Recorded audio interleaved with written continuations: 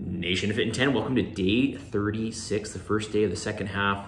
I sent out numbers today, so please have a look at those. Actually, you don't really need to because your numbers haven't changed, okay? So don't worry so much about that. Again, it's about being consistent with something reasonable over time, right? It's about a little bit of a deficit every single day, right? It's not about extremes, okay? So follow your numbers and don't write me, ask me, you know, if I can change your, well, you can if you want, I suppose, but you know, your numbers don't need to change every 7 days, okay?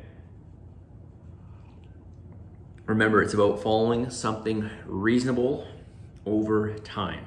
That's what it is. It's about a little bit every day, not a massive amount in one day. Okay, name something specific you can improve on for the following week. I eat too much in the evening. So you need to this person, you need to set some boundaries. Assign yourself 3 or 4 meals per day or whatever it is that you want to eat. Pre-plan your food and abide by those boundaries. Okay, that's what you need to do. That's what I suggest you do. Name something specific you need help with. Spreading my calories across the day. So again, this all comes back to pre-planning. Plan it out just like you would for many other things in your life. You know, I'm sure that, well, let me think of a good example here. I know that this person runs their own business, and I'm sure that a lot of aspects to your business, you're not winging, you are planning, you are pre-planning. So this is the same thing with your diet, okay? You gotta pre-plan it. Don't feel hungry in the morning, really. Okay, so again, I think I talked about this yesterday. You don't have to eat first thing in the morning. I don't even eat first thing in the morning, and I still consume, it's actually hard for me to consume 3,000 calories, hard in the sense that I'd love to eat more.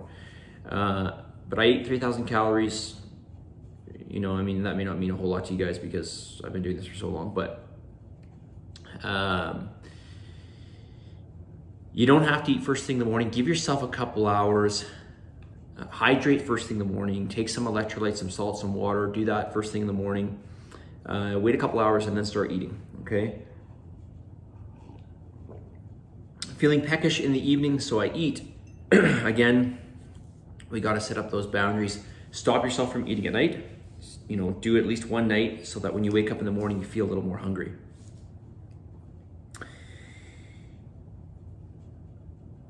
Comment here, you've covered satiety, struggling for the exact issue, but it's related. I think it's energy and having it throughout the day and flattening the peaks and valleys. Okay, so listen, all right, so there's a couple things here. With satiety, I know I went through a number of ways to help you stay satiated. Actually, one thing I failed to mention is salt intake. You know, salt intake, if you're not getting enough salt in your diet, you are going to crave sugar more. If you don't get enough salt in your diet, if you don't get enough sodium in your diet, let's be very specific here. If you're not getting enough sodium in your diet, your cravings for sugar will go up. All right, so keep that in mind. So this could be salt related, at least partially. It is with a lot of people because people think salt's bad. Okay, they think sodium's bad. I think it's energy and having it through. Okay, so energy here. Listen, unless you are exceptionally lean and your calories are low, you are not in any energy deficit. Okay, sorry, I shouldn't say you're not in an energy deficit. You are not in any need of exogenous energy, okay, eating essentially, or drinking, I guess you could say.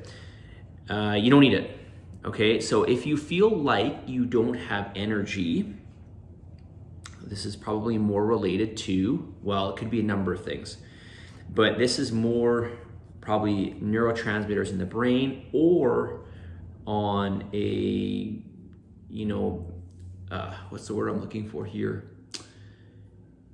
On an electrolyte, we'll just call it that. I was gonna try to use a fancy word, but I'm not going to.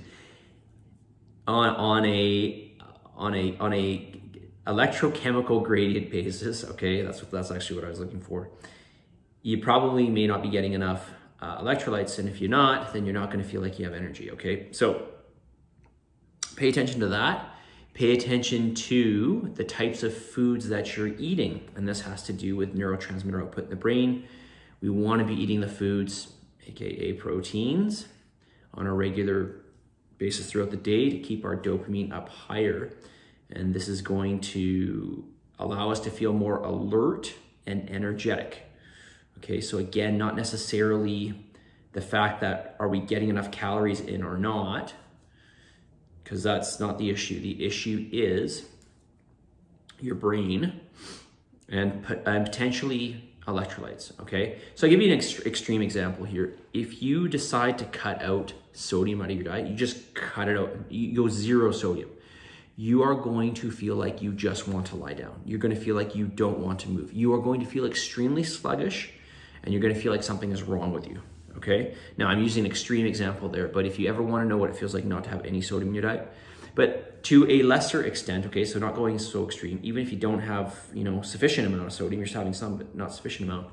And, especially if you're super active or it's hot outside, these types of things, you are going to feel this energetically. You're going to feel like you don't have energy, okay?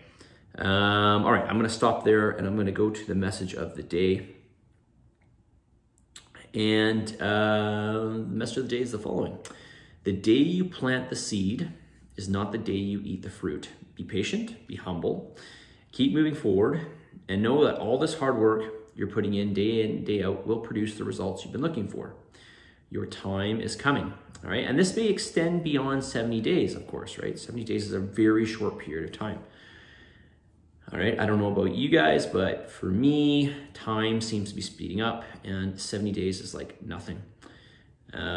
But the point in all this is to be patient and know that what you're doing is a lifestyle. It should be lifestyle, because after all, you're just a recent reflection, at least physically speaking, you're just a reflection of your recent past, physically speaking. Okay, so as I've said from the get-go, whatever you do, you've got to keep doing, essentially, right? There is no diet that you follow, you lose a bunch of weight, then you go off the diet and everything's hunky-dory. It doesn't work like that. All right, so be patient, be humble, don't give up, of course, right? But most importantly, we've got to keep moving ahead, right? We've got to keep pushing forward, and we've got to be relentless. All right, positive energy, positive vibes, believe in yourself, and for the love of God, give some gratitude, and I'll talk to you all tomorrow.